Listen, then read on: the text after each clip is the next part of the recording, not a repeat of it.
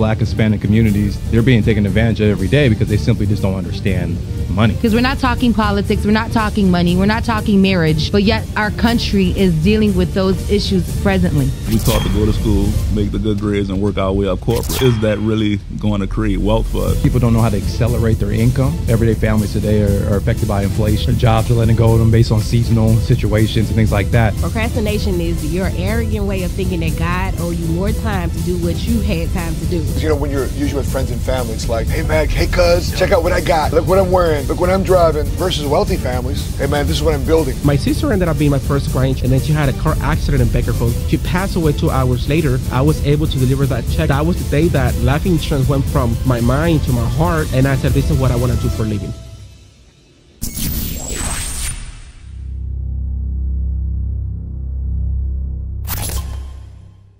What's crackalackin', everybody? Mighty smart guy Matt Sapaula here, hailing to you from Fort Lauderdale here, live from our Million Point Base Shop Retreat, our annual tradition here to kick off every year to get together before the year ends and business plan to make sure our ladies and gentlemen here are running a $1 million business for the year going forward. So with that being said, I'm excited about this because people are wondering what type of community we've created here with the Seven Figure Squad YouTube channel. All we do here on the YouTube channel is just document what we're doing here live. You know, this is not something we just started because of social media. We've been doing this for years, entrepreneurship for years. This is our eighth year now, running a $1 million retreat. In many years in past, you've seen it in a previous episode, we've been in Oaxaca Castle, we've been in Puerto Vallarta, we've been in Arnold Sylvester Stallone's former home in Palm Springs. So we've been to some crazy locations all across the United States of America. So with that being said, I want to help introduce our guys and gals here across the country that's come here to Fort Lauderdale to train with us, to learn with us, to mastermind together with us here in a Million Point Base Shop Retreat. So with that being said, Spring, want to kick us off? I'm Spring Eatman. Curtis Eatman. And we are originally from California and now living in the Dallas area. Yeah. So happy to be here. So excited. Former career. Yeah, so I used to be in hospital administration. We also did a little dabbling in modeling, but that's a whole nother life ago. And now in the greatest industry that there really is. Yeah, pro athlete and now entrepreneur. So. Get sound, baby. Cool. Also. Yeah, so this is Alonso Aguilar, Modesto, California. And then my background is field workers. So I was picking grapes before joining the insurance industry. Then here we are today. Picking grapes. Picking grapes. Purple or what? All type of grapes, my man. All type of grapes. We don't discriminate in California. There's all type of grapes in California. You said Modesto? Modesto, California. Is that where my uncle there, Larry Itliong, helped the Cesar Chavez? Cesar Chavez. The whole riots. Well, actually, when I came to the United States, I came to Bakerfield, California. And then because of business, I moved to Modesto this year. Love it. Very cool, man. Excellent. Brittany?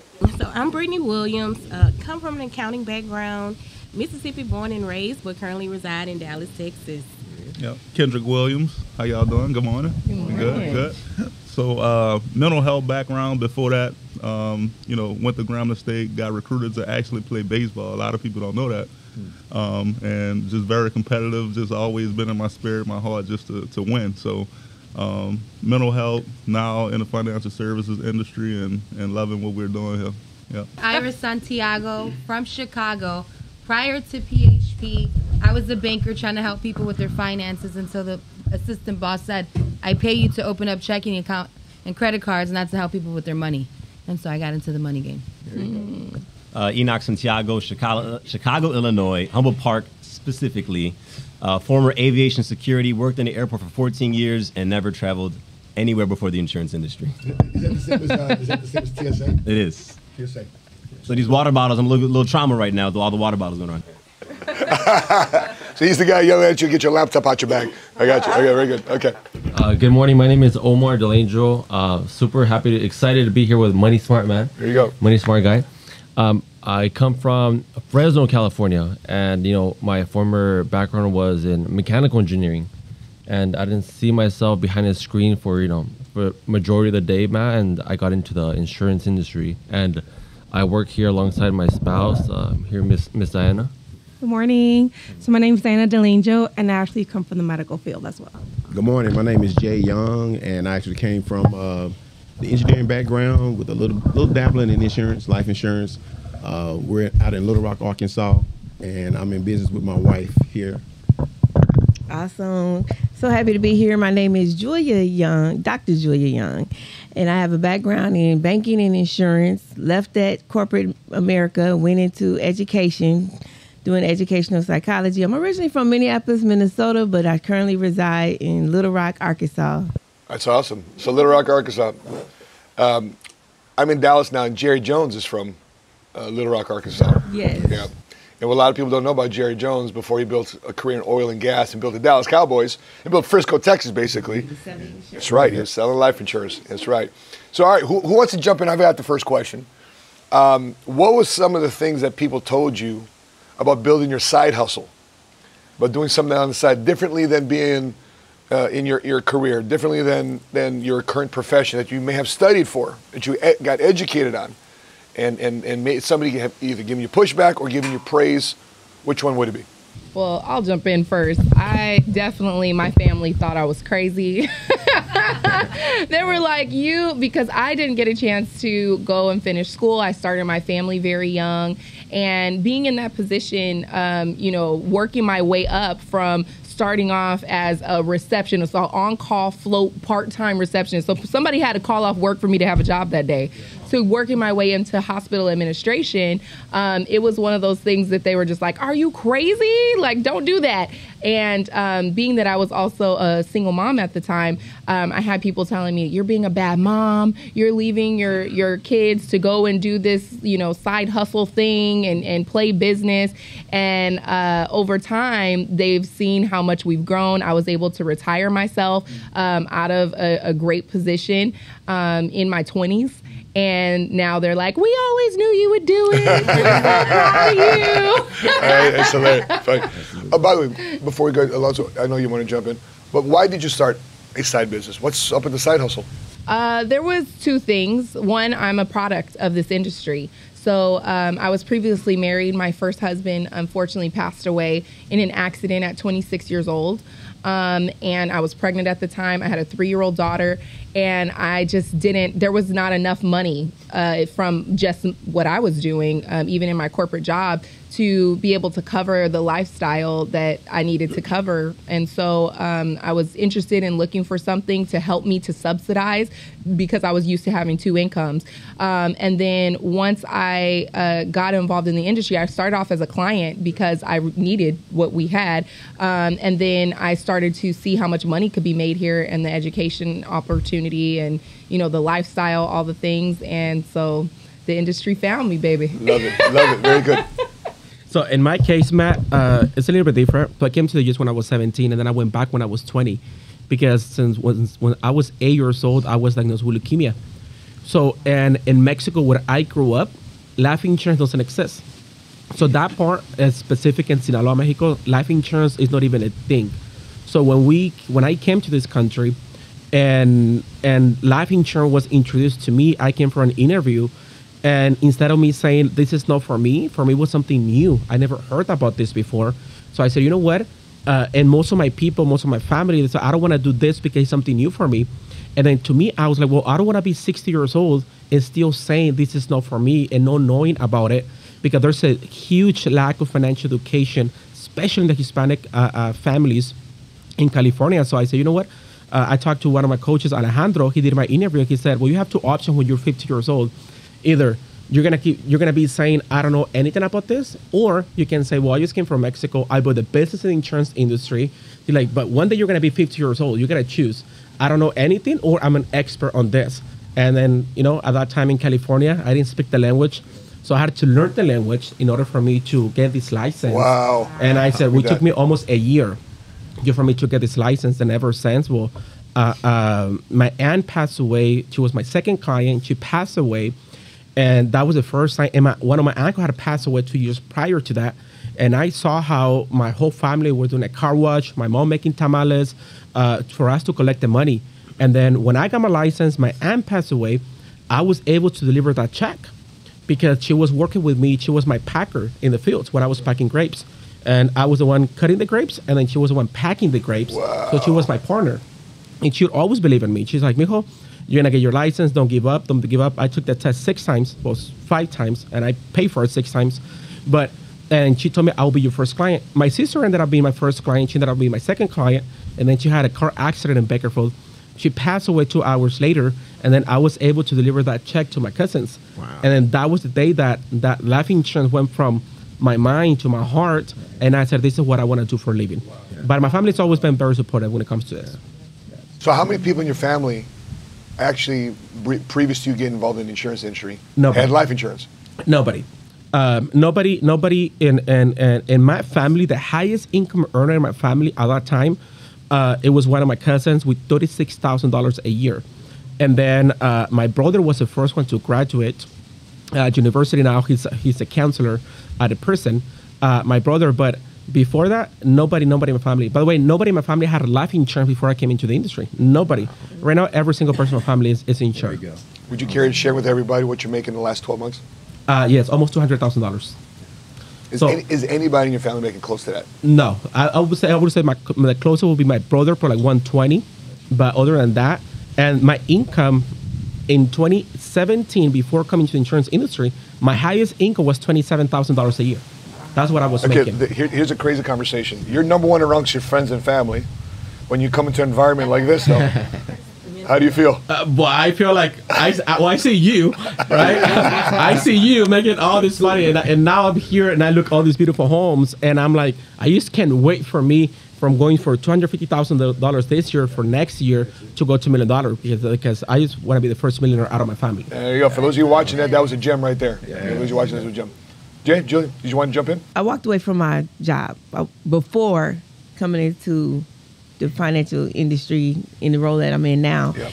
But I remember walking away because I just didn't felt trapped and I felt like I wasn't growing. Yeah. And I remember I was walking away from my full-time job and we were at my mom's house and my mom said, what are you going to do? I said, I'm going to be an entrepreneur. And she looked at me like I was crazy and she looked at my husband and she said, is she serious? And Jay said, yeah, Mom, she's serious. And so now today, my mom has been in business with us for 3 years. She's 75 years old, has her license. And she be prospecting for us. So she loves it. We can't get rid of her. She hasn't missed any of our big events. Like she's not going anywhere. I love it. Gotcha. Very good. Cool. I got into the federal government, and 7 years into my career, I'm capped out. I'm not even 30 years old. So then the conversation at the airport was like, we'll get into real estate. Real estate's coming back after the crash in 08. Especially Chicago. Chicago's a hot real estate market. Yes. Yep. So I didn't have any money, but I had my 401k, my TSP. So I remember taking about 15 grand out of my TSP, and in about 2-3 years, I had 3 doors, worth about $250,000. But I was capped out again. So I said, okay, corporate America capped me in 7, real estate capped me in 3, and then I got introduced to the industry by my beautiful wife, and coming up on 5 years now, and I feel like I'm not moving fast enough. So for me, entrepreneurship was that journey that was growing faster than I was. And as far as support from my family, I remember, really trying to figure this thing out. Should I do it? Should I not? And one of my sisters goes, just give it 6 months. Go all in, give it 6 months. Forget everybody's opinion. Get your own opinion. And she was actually my first client, too. My sister, when I got licensed. So I got started in the industry in my 20s. I was 23 when I started with Matt, right? And so here I'm 23, single mom. No one tells you that the most important decision you're going to make is the person you get married to outside of your relationship with God. A lot of this has been such a journey, but I'll tell you, my brother was a big person who, growing up, we were both adopted by my grandmother. He was like a father figure. So his opinion weighed so much on me. And he's like, you're crazy. You're a single mom. What are you doing? I got that too, Spring. You're a bad mom. You should get a corporate job with benefits. And I'm like, you guys don't understand that a corporate job is not going to get this family to where we need to be. And so I had to make a lot of decisions. For 5 years, I followed up with him. Today, he runs our licensing and operations. He was a 5-year follow-up, and he was the first person to get gear with our logo on it with TNT organization. And he's now he's using his license, and we can't get him just like you from the field. But even with my sister-in-law, Rachel, I was so afraid to talk to Rachel. She was my best friend growing up, and today she makes 6 figures running the Las Vegas office. So I just believe that a visionary has to stick to their vision, despite my entire family, being in the industry now going on a decade, not believing, You just got to stick to it because you see a vision they can't. So there's a report out there that by 2020, and this was actually written before the pandemic, that Black and Latino households stand to lose nearly 18% and 12% of wealth they held in 2013, respectively, while median white household will increase by 3%. At that point, just 3 years from now, white households are projected to own 86 times more wealth than Black households and 68 times more wealth than Latino households. So there's this conversation, whether it's in the news or whether it be politically charged, that there's this wealth gap that Black and Latino households can't do anything about it. Your forecast is just to be broke. I think the net worth, another report said net worth in Black Latino households by 2053 and basically the 2050s will be zero. So what do you think is happening in your communities, in the Black and Latino homes that you guys are sitting across the kitchen tables from, of why these type of reports and progressions are being reported? I would say, number one, especially when we're in the field and we're talking to everyday families, and the conversation has been, well, no one's ever told me about this. Well, the reality is if you don't have representation in this industry to be able to share this information, then how would you know it? You're talking about the financial services industry. Talking about financial services, this is the game of money, period. You know, and so I think the fact is that people don't know how to accelerate their income. You know, everyday families today are affected by inflation. Their jobs are letting go of them based on seasonal situations and things like that. So I remember, excuse me, I remember my mentor telling me this, and that if you don't understand money, it's a 100% chance that you're being taken advantage of.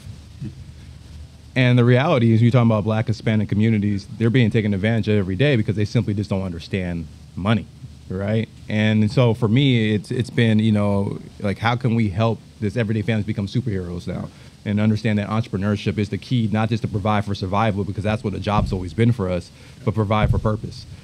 And so I think that is like the key, but a lot of people only see certain things. Like, you know, where I'm from, like, you only saw, like, if you play sports, that was your way out, right? Or you were supposed to be on the corner, you know, selling drugs, or you're supposed to be part of a gang, or you're supposed to maybe go to school, get a scholarship, but then you don't know, like then what, right? But you never were like, oh, this is the business owner I'm supposed to be like, or you didn't really see many examples outside of that, right? So I think now that even this table is kind of showing that these examples are here, and now this microphone is getting bigger and bigger as well. So it's interesting because, you know, when you're usually with friends and family, it's like, hey, Mac, hey, cuz, check out what I got.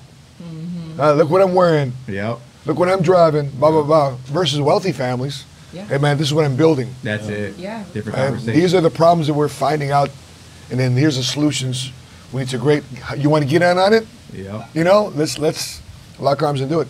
So, cool. Anybody else want to interject? I think success in our community is, and everybody can probably agree, is we taught to go to school, right, make the good grades and work our way up corporate. Is that really going to create wealth for us? Or is it still going to put us in a cycle of, you know, paycheck to paycheck, student loan debt, whatever the case may be? And just how we perceive that is, we did what our parents told us to do, right? Which was get that education, get that good job, own your house, get a nice car, start a family. That's success. But in a nutshell, that doesn't create wealth, if that makes sense. So this industry that we're in, like Kurt just said, when we talking to everyday families, they never heard of this. They never heard of this industry because before the pandemic, I was getting into real estate investing, and I used to pay $2,000-$3,000 for conferences just to go learn from the real estate gurus, right? But now I'm able to get mentorship from Matt and, you know, our sidelines and different things like that, so that we can grow in this business. But I think just like you say, talking to everyday families, they just don't know about this industry and how when we learn the game of money, we can get ahead. So, yeah. So I remember going to a leadership class, and it was like, there's things you know, like I know English, I know Spanish. There's things you don't know. I don't know Chinese, but there's a part of our brain that you don't know because you're not aware that you don't know it. And I think that's the part that we need to bring awareness to. First, in order for somebody to play the game, they need to know the rules. And in order they need to even know what game they're playing. So in the money game, if it's not being taught, because we're not talking politics, we're not talking money, we're not talking marriage, but yet our country is dealing with those issues presently. 50% divorce rate, right? Marriages are not understanding how to communicate with one another. politics. We're voting left or right, not even understanding why we're voting just because our family told us to vote a certain way. And when it comes to money, it's that taboo subject, especially in the Latino household, where they, hey, we don't talk about that. But why you can't talk about what we don't have, right? Wealthy people talk about money, politics, and marriage. So when I got into the industry and realizing, wow, there's just a lack of education, and you can't make everyone. I like who says that not everybody deserves to be rich, but no one deserves to be poor. Joe Jordan. Joe Jordan. Yeah. And I think that's the awareness part, is how many families can we educate? Because really, the more I read in the industry, like right now, I'm obsessed with reading more financial books than ever, because I want to be not just a student of the business. I understand the power of having education, right? And so assets versus liabilities, I think the Black and brown community have been gone through slavery, gone through oppression, and now are trying to find out how to survive. And if you never get out of survival, then you're not going to talk about assets versus liabilities. So it makes sense that the net worth is going to be zero, because assets is going to be zero if you don't understand real estate, life insurance, the money game, when to get into the market. Right now it's recession. So I just think that we got to start one family at a time, but give them the blueprint and then let them make that decision. You talk about kitchen tables. There's one of our clients. I grew up with him, Humble Park, looks like us, but he spent 15 years and disappeared and built an IT tech company from scratch. Today, his clients are Visa, Walmart, the state of Michigan, and he lives in Naperville. Like, he did good for himself and his family, And we were just breaking down some stuff to him. He goes, you know what? I travel to California to be around CEOs that have these conversations, and they're telling me what you're telling me, but they want to charge me to have a deeper conversation. He goes, and then I'm playing golf with these guys, and I say, well, who taught you? Oh, my uncle taught me. Oh, my dad taught me. Oh, this is the conversations we have at Thanksgiving dinner, but they want to charge us to have those conversations. Y'all seem very triggered with this question. Yeah. I agree to disagree on this one. In our case, or the Hispanic community, when you come to this country, and you feel less. It could be an identity issue. It could be everything is new for you. But in my situation, when I came to this country, I didn't speak the language. Most of my family, they don't speak the language. So when you come to this country, and it's a normal life for you to be broke. It's normal for you to be living paycheck to paycheck. And that is because you're always comparing yourself to someone that is doing less than you. So as long as you're doing better than the person that is doing less, right? That's all you know. But then versus reaching up instead of going up. Like in my situation, when I sit down with families and they feel that they're good because they compare themselves to the lifestyle that they had in Mexico. Mm-hmm. So in Mexico, maybe they struggle with money, they struggle with food, maybe they don't have money to pay their rent, and they come to the U.S., especially in California, and you work in agriculture, construction, and you work in like all these jobs that nobody wants to take by you, but that's also your fault. Because at one point, we got to take ownership. At one point, we got to say like, hey, I didn't leave my family in Mexico, my culture, my food. I didn't leave my friends. I didn't leave everything just for me to come to the U.S. and just be and just also struggle financially in the U.S. But just because I feel that I'm living better, just because I have better food in my table than the food that I had in Mexico. So at one point, it's us, the ones that has to make the decision. And my mentor always says it's about associations. Because I didn't know better until I met all of you guys, right? I didn't know better until you started surrounding yourself with people that they have businesses, they have money, they know how to make money, they have wealth, they own all these properties. And for a lot of us, buying a house that you can even afford is the American dream, right? And then you come to this industry and say, no, the American dream is passive income, is residual income, is you being having that freedom. For us, the American dream, when I came to this country, it was not having freedom. For us, it's just having a better job, right? That for us, that's America. Yeah, or a job. Or a job. But as long as you're not working in the fields, in the sun. Yeah. So for us, in my dad world was telling me, like, just get a job where there's AC. Yeah. So you don't have to be working outside. You're sweating out. Yeah, so I was working at a warehouse, right, for a while. And at an office, I became the operator in that office, and I was just doing all this stuff, and I thought I had a good job, but I was still making minimum wage, right? So it's all about associations, who you're talking to, and also you start being confused, and also making a decision like, hey, I don't come from money, but I don't want to die without money either. You know, and you gotta take ownership and then build something for yourself and just find the right people, the right associations, the books that we're reading, the meetings that we're attending. But we can change that. I'm not a victim of anything. If a lot of people are struggling financially, that's my 400%. I gotta do something about it. Yeah. And I gotta learn about money. I gotta talk about politics. I gotta talk about religion. We gotta talk about God. We gotta talk about marriage, values, and principles. And something needs to talk about that. Yeah. You know, and then in my situation, in a Hispanic community, I will be that guy. That's it. That's it. By the way, it's so prevalent in the multicultural community to accept that you're a victim, that you are being oppressed, that something's being taken away because you're brown or black, that you have less opportunity in America. And you guys are just an example, like, and I'm not waiting for a politician to change my life. I'm changing my life. I decided to take initiative about this. Right. I want to jump in there, Matt. I disagree with the data as well. I'm just like you. I don't think they have all the data. I don't think they have all the facts because they're not getting the information from our community. And because I come across a lot of people all the time that want to change their life and that want to be entrepreneurs. You're in Little Rock, Arkansas. Yeah. Right. Yeah, it's a large black community. Correct. I presume. Little Rock, There's Arkansas. a lot of small black-owned businesses. Yeah. And so what I'm finding is there is a lack of education when it comes to how to run a business and how to have access to capital to help your business be successful. But it's not because people aren't wanting to do anything.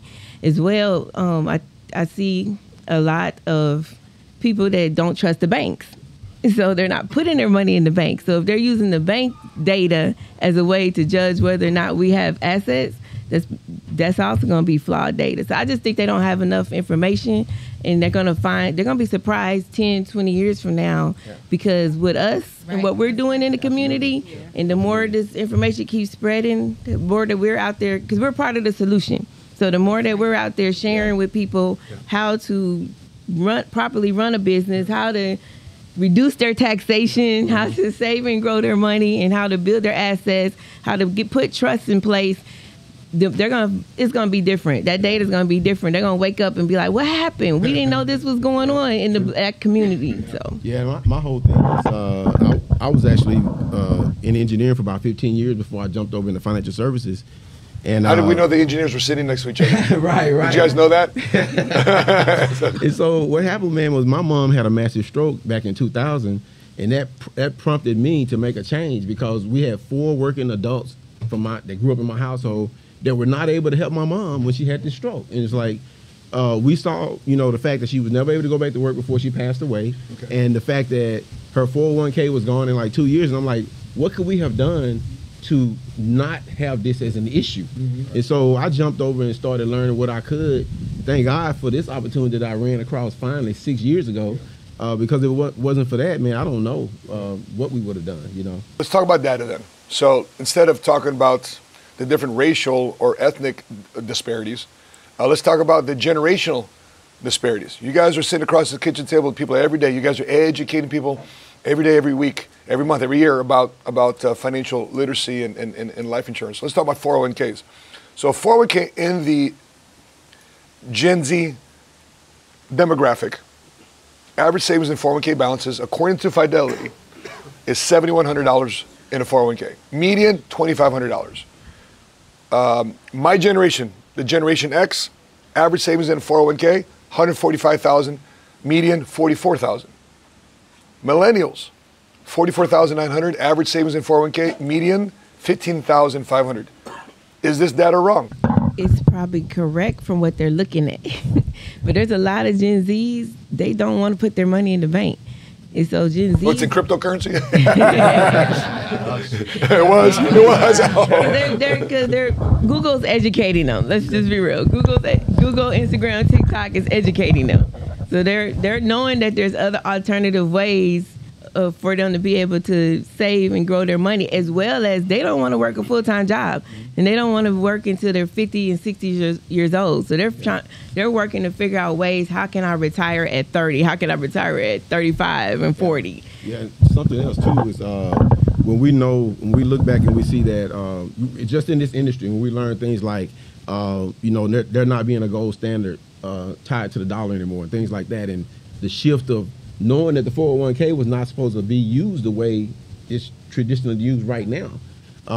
Pensions going away, those type things. It's like we didn't know as a society that we were going to be responsible for our own retirement. That's right. And it's unfortunate, but at the same time, we have to, like you said, we have to educate ourselves, and we have to encourage our neighbors to educate themselves on these matters. So you have the 3-leg stool, right, that they talk about, right? So old school, you got 90% of pensions eliminated, and then you're not teaching money in schools. So how are these millennials coming out? They live in the microwave world, right? If something's not done in 30 seconds, then I don't want it. So we're not teaching endurance. We're not having patience. We live in a society where media talks about the facade. And so it's like the Matrix. You got to break free from that. And that's where we come into play and educate. I think the data shows that there's a lack of trust. The data shows that maybe people don't understand the 401k, right? And they don't understand that it's an IRS tax code. And so the lack of education, I think just millennials right now being in school in so much debt, we forget that they're paying $50,000 to $100,000 in debt. They don't know what they want, right? And they get into all this massive debt. So of course there's not going to be any assets, and they're not saving because they're living up to their means. But I think that is going to shift with PHP being where it's at and our company and only being saturating the market the way we are. And we're going to get to 500,000 licensed agents. We're going to have more boots on the ground. More families are going to be educated. So again, I think that data is going to shift. It's going to change significantly. Talk to us in 10 years. Let's see what it looks like. Aristina, how much money did you guys make last month? Just 12,000. Just 12,000. Yeah. How much is the TSA guy making?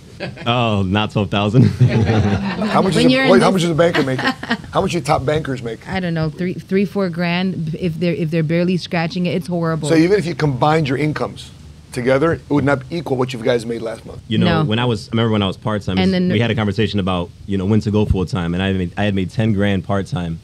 And I thought about it. Sat down, did the math. What did it take at TSA to make 10 grand in a month? I would have to not pay taxes. I would have to get a raise, get a bonus, do overtime. I was on salary, and an HR mistake, all in the same paycheck. To make 10 grand. And Matt, just to your defense, it's just that you're in an environment, you guys, like our environment, which we do take for granted. You're sitting next to a guy who makes $200,000 a month, and you're making 12 grand, and you're like, man, I'm broke. You know what I mean? I can't help all the families I want to help. I can't give to the church what I want to give to, right? I can't retire my parents just yet because we're in this environment. And so I was reminded yesterday, Coach, I was sitting here and I'm like, man, we're so freaking blessed to be able to say, man, 12 grand is a really bad month and it would be somebody else's dream, right? But when you're in an environment where it increases your identity and you know what you're worth and you're not playing to your worth. And just to add on to the 401k, how many times we sit down with a client, like they literally, people who have a 401k, they literally on track to work the rest of their lives, right? And we didn't know that until we got the mentorship, got into this industry and understood how the 401k works. And then you think you have that money there. That money hasn't even been taxed yet. Bingo. Right? So you think you have this nest egg, and then you get hit with taxes, 20, 30, 40%, whatever that is, right? And now we're out there like boots on the ground, right? To get this information out. And we need more people to educate our communities because, like I said, we went to school, got the good job, now what? Right? I've sat down with people who say, hey, I'm retired, but I work a part-time job. Either you're retired or you're not. Yeah. Right. You guys ever heard somebody retire, but they're like, oh, I drive Lyft or I do, and give or take, some people probably do that to stay busy, whatever the case may be, because they don't want to just retire and just die off. But I think most people retiring have to go back to work to make stuff work. Yeah, because they realize they run out of money. Yeah. What was your top income with a master's degree in mental health? 68 annually. And what did you make last month? 66. You see what I'm saying, Matt? Yeah. $2 Yeah. All in 66. Yeah. Is anybody in your family making that type of bread? No, not at all, man. And like you said, sometimes our months, we have great months, okay months, and then like Enoch said, you make 12, 13 grand, and it's like we broke, right? But even that, I mean, you make 30, 40 grand a month, you're not even top 5 in the office, so it's crazy. So it's just Matt, going back to the 401k, CEO of the 401k just said that one of his biggest mistakes that he has made in his life was to actually create a 401k. Look at you, from picking grapes to educate yourself about the creator of the 401k. Right. So and everything goes back to us, because the 401k, first of all, when you sit down with families and then you talk to them about that, first of all, they don't know what they have. They don't know how it works. They're like, no, I don't have to pay taxes. Well, they didn't tell me that. I said, well, they didn't tell you that because the HR, the one that actually signed you up for your 401k, they have no idea how it works either. They just get paid. That person just gets paid for you to fill out that form, but they don't know anything. So like, well, I talked to the HR. Well, you're talking to another employee that all they're getting paid for is for them to fill out the form for you. You sign, but they don't know what they're doing. And everything goes back to the lack of financial education in our families, on schools. They don't teach about schools. They don't teach about money. They don't teach about retirement plans. They don't teach about money. They don't teach about anything. That's the reason why right now that area where I live right now in Modesto, California, 34% of people in that city, they don't have $1,000 in savings. $1,000 in savings, I don't have that. And I've been there, and I'm guilty about that as well. But once you start educating yourself and you understand finances, you understand money, you understand, and again, it goes back to you making that decision of wanting to learn about this. It doesn't matter, PHP, we can have 500,000 licensed agents, and we can educate a lot of families as well. It is true, a lot of people, they don't have a better plan because they don't know about it. But also a lot of people, they're also skeptical about that. They don't trust you. But do you trust the stock where you have your 401k? You don't know either. You don't know that, And it's just going back to like being broke and skeptical is not a good combination at all.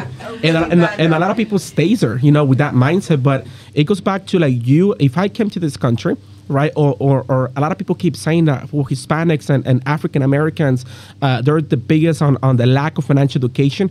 Yes, it is true, but the numbers are going lower because we're not really talking about the struggle, but we're not really talking about, hey, this person is Hispanic is making a lot of money. This person is African American. Like who are the biggest in sports? Who are the ones making the most money? African Americans. Right, so I think instead of edifying people that are not making money, we gotta start edifying people that are as well making a lot of money. So a lot of people, they have someone to look up to. Instead of just, we keep talking, and I tell my family, like, let's stop talking about how in the Hispanic community we're struggling financially. Why don't we start talking about Oscar de la Hoya? Why don't we start talking about my mentor? Why don't we start talking about people making a lot of money so we can switch that mentality, right? And then now people, they know exactly what they're going. So now they're chasing people who are making money instead of us building that mentality like, oh, we're broke. And we're supposed to be broke because we're Hispanics, because we're African Americans. We got to stop that. And we got to stop that now. Profound. The thing here too is everything we buy, major purchases in America, we don't buy it with cash. We buy it with debt. If you look at your homes, you don't buy it cash. Who buys a house cash? Especially from our demographics. Especially if you didn't come from money or didn't have an inheritance. You're not buying a house with cash. You buy a car. It's another major purchase, right? You don't buy it cash. Most people buy through financing. And the average car payment in America is $700 a month. My first apartment in Orange County, California, when I was a Marine, was $600 a month in OC in Orange County. Neighbors to you, Santana, right by Rancho. Education. The average student isn't going to school with cash. They're financing. So the three major things I just mentioned: homes, cars, education is not bought with cash; it's financed.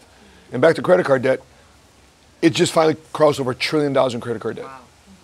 And with rising interest rates are working against people, not for people. So for those of you guys sitting down with clients, and you're sitting down with people, you guys are doing your workshops on a weekly basis, credit card debt seems to be swallowing it, especially during the holiday season, where they talk to us as consumers, charging up credit card debt. You guys have any strong opinions about yay or nay about that data, about that fact? Because you guys are dealing with people on a daily basis.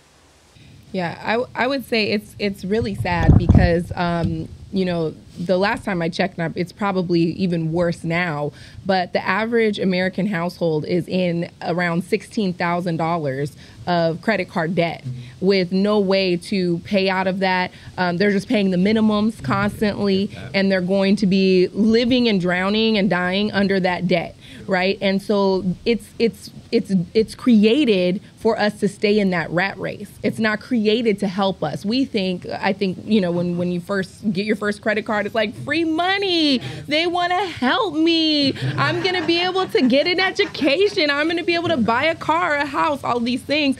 And it's not to help you. It's to get you into these financial shackles where you're going to continuously be paying these minimums and then drown and drown and drown. And so if most people if you don't have the income to be able to pay for the thing that you're purchasing, if you don't have it in your bank, then you probably shouldn't purchase it, because you're setting yourself up for that. And just to go back to kind of what we've all been talking about as well, when we talk about, especially, this is very much targeted into the Black and brown community. And I don't subscribe to the fact that we don't have income, we don't have money, because Black and brown community are the #1 consumer of everything. So the money is there when the entire country is depending on this demographic to keep the economy going. When it's the #1 targeted demographic for you to sell to, then there is money there.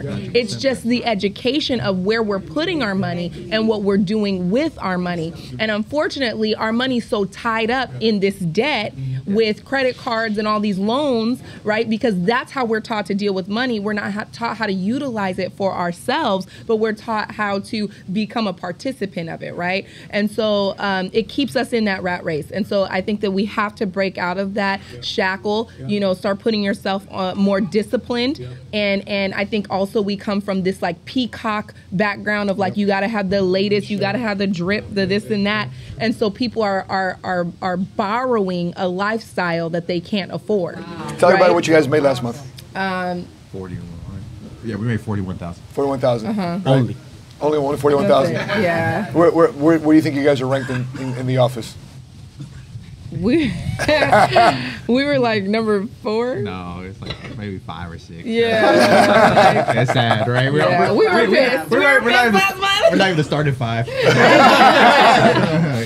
want to piggyback on that. So I'm reading a book recently, and it talks about how if you don't think money is important, then you don't love your family and you don't understand the kingdom of God. And so when it comes to credit card debt, it's a report card that teaches you, can the economy trust you? Can I trust you with $100? If I can't trust you with 100, then I can't trust you with 1,000, and I can't trust you with 1,000. I can't trust you with $100,000 for your business. And so money's all about stewardship and trust. And the more I understand that today, I'm like, wow, when I first got my credit card, I was like, it's Victoria's Secret. Come on, girls. We're going to go get some perfume, right? And you think, like you said, Spring, you said it's money that you're spending that you can't even afford to spend. It's just a lack of understanding that it's a credit card, but it's a credit report. It's going to be a report card to see how much the economy can trust you. And if the economy can't trust you, then you're going to be in liabilities because you're a liability to the economy, right? You're not bringing any assets. And so it's just like, the more you understand it, the more you get into it, the more you realize, wow, the media wants us to be consumers, but we're in the information age. You got access to Google, books, libraries. There's no excuse. We just got to get educated. I remember getting my first credit cards, and I went straight to collections. And I went straight to collections because I don't think the whole Hispanic community fits into this, but majority can. Getting a credit card is bad. For us, don't get credit cards. Don't get credit cards because it's bad. And it's not because the credit card is bad. No, it's just because the lack of skills that you have when it comes to money, we don't know. And we try to get all these credit cards. Right now in the Hispanic community, there's an average of 3.8 credit cards per household. But yet, we think they're bad. I remember when I got my first credit card, and I was using it. Now I'm like, dude, I'm spending all this money, but I'm making $400 a week. How am I going to be able to pay for that credit card? So I went straight to collections. I had I don't know how many collections I had at that time. And my dad and my mom, they would get so mad at me because I was getting those letters saying that I was in collections because I wasn't paying my credit cards, but because I didn't know better. I didn't know. I really thought it was free money at that time. And then so I stopped using them. I fixed my credit. And then since I came here, I thought credit cards were bad. And then you talk to my coaches, I talk to my coaches and I talk to you guys, and you're like, no, credit is good. And I'm like, but I thought it was bad. But no, it's not the credit. If you're using credit for you to get into debt, to live a life that you can even afford, right? And when I do my BOMs, my business presentations, I talk to people and like, it's just a lot of people are just living a life that they can afford, right? And they're spending more money than the one they're actually making. And I said, you know what? That was me as well, but that's what we're here for. So we can change that. But credit is good. It's not bad. And that's what the government's doing. Right. Right. Our both state and federal governments are showing that example, and that's what's being modeled. All right. So as we wrap up, guys, going into the next year, what's 1, 2, or 3 things that people can do? 10, 20 seconds, right? 1, 2, or 3 things that people can do to start changing their life. First of all, guys, number one, if are you connected to anyone on here in this podcast? Reach out. Closed mouths don't get fed. If you don't say, "Hey, help me," we don't charge for that education. But what you don't know is charging you, and it's costing you. So I would say, number one, get educated. Number 2, put yourself in a position to understand.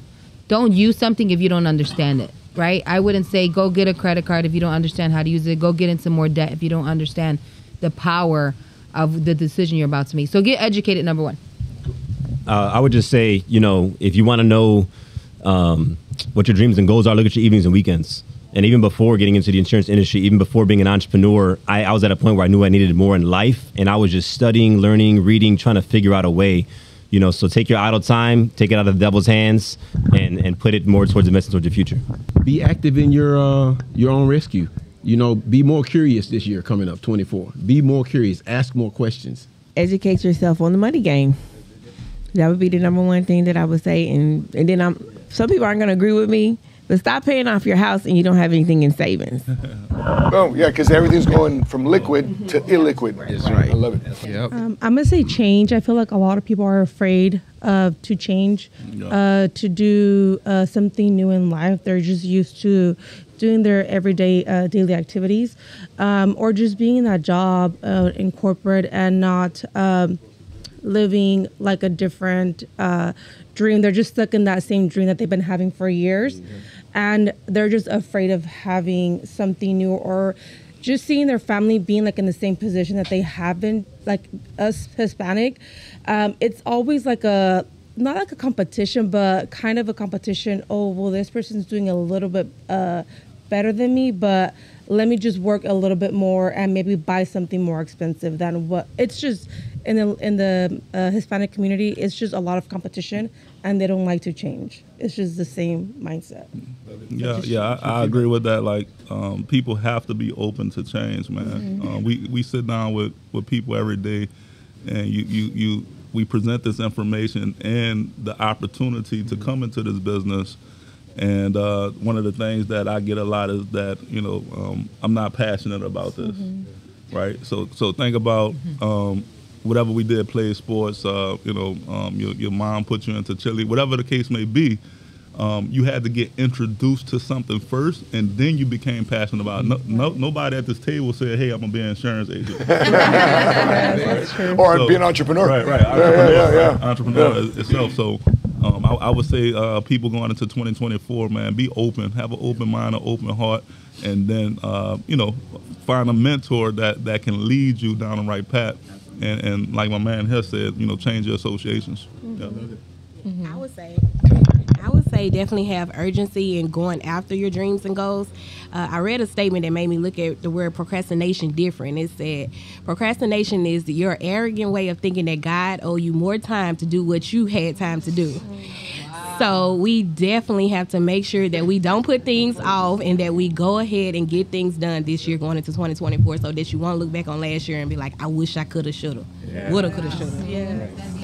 I think, Matt, to answer your question, I think 2024 is the year replacing. Replace your associations. Number one, if I wanna improve in this area, well, you gotta find people that they know about that area. You gotta find experts on money. You gotta find just replace novelas, replace movies for books, for videos. Instead of making all this money to these YouTubers, influencers that they are not teaching you anything, you gotta change that. Talk to people. They can watch your podcast, Patrick and David, so they can educate themselves from that. But everything goes back to us. Like, we gotta learn how to replace or whatever has not been working. Because if you're broke, obviously it's not working. What you've been doing your whole life. So we gotta change that. Change your associations. Change the meeting that you're attending. If instead of going to this party, why don't you go to an event of entrepreneurs so you can learn about money and meetings. Associations, and then also the books that you're reading, instead of watching all these magazines on sports and consuming right for other people. Like, no, learn about magazines, about money, about how to change, how you can improve. By the end of the day, like, it has to come from you making a decision like, I want to grow, I want to change, I want to make money, I want to improve. But you also need to learn to sacrifice and start doing whatever it takes for you to change and improve on those skills that you can improve in 2024. If not, nothing's going to change. I would say take action.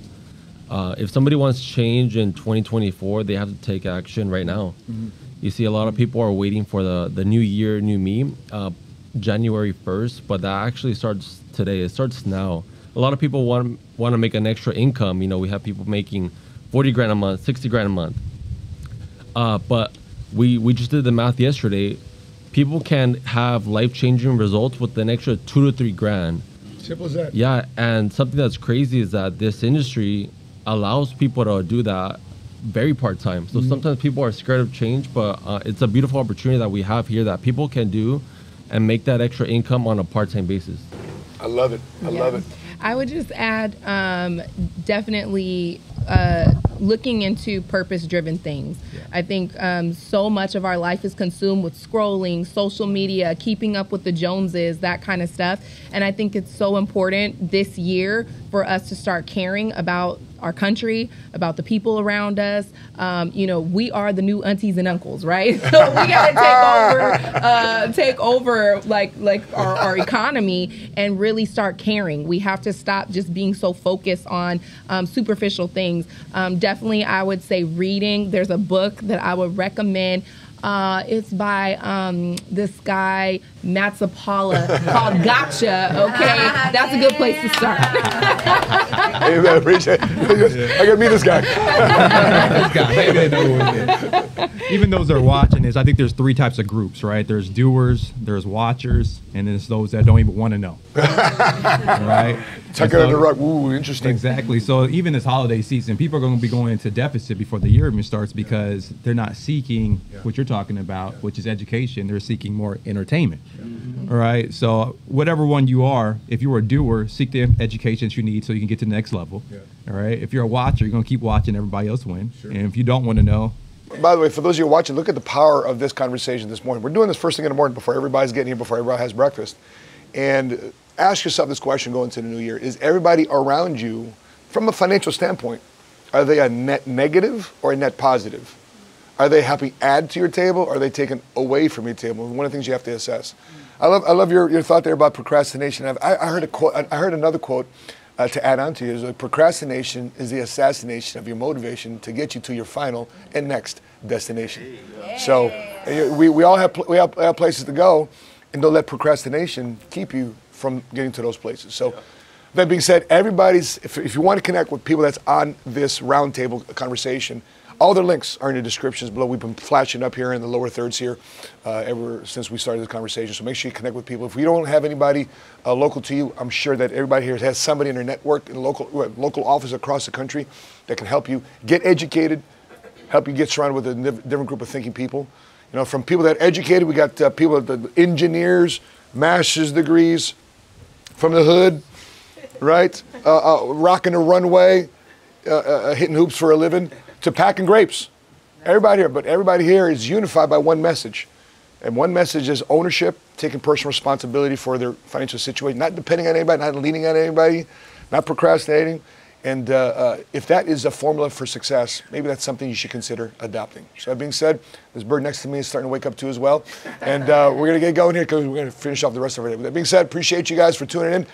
If you agree with us, you don't agree with us, please put it in the comment section below. If you haven't done so already, make sure you subscribe here to the 7 Figure Squad podcast, like and share. With that being said, from Fort Lauderdale in the Million Point Base Shop Retreat. Until we meet again, continue to live smart, continue to love smart, and be money smart today. God bless you guys. Bye-bye.